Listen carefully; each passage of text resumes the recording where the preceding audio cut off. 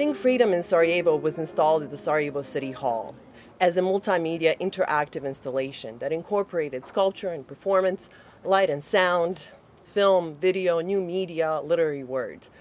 It's composed of thousands of elements, each one a sculpture that's actually two strips of metal, like two hands, or two messages that connect into the recognizable shape of a bird.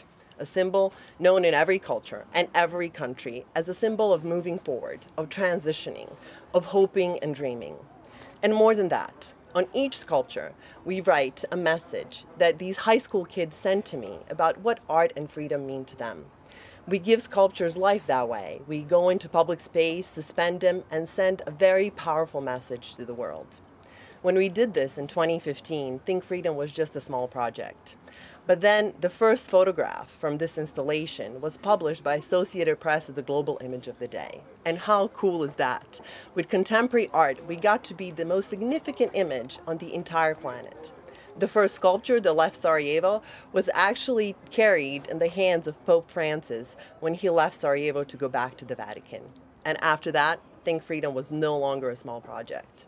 We got a call to go to New York and install this installation at Dag Hammarskjöld Plaza in New York on 47th Street.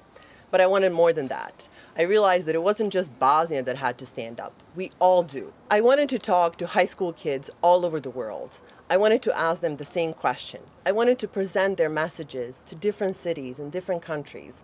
And I wanted to work with young artists, young high school and architecture students and design students in order for Think Freedom in each city to be unique and authentic to that city so that we can call those cities Think Freedom cities. So right now, in the past couple of years, Think Freedom has been traveling. It's been on its journey from Sarajevo to Banja Luka, to Serbia, to Slovenia, to Macedonia, and it will continue to Croatia, to North Europe, Germany, and Belgium, and Denmark, to South Europe, and then we'll go to Latin America and Asia, Africa, and Australia, in order for in 2020 to be in New York.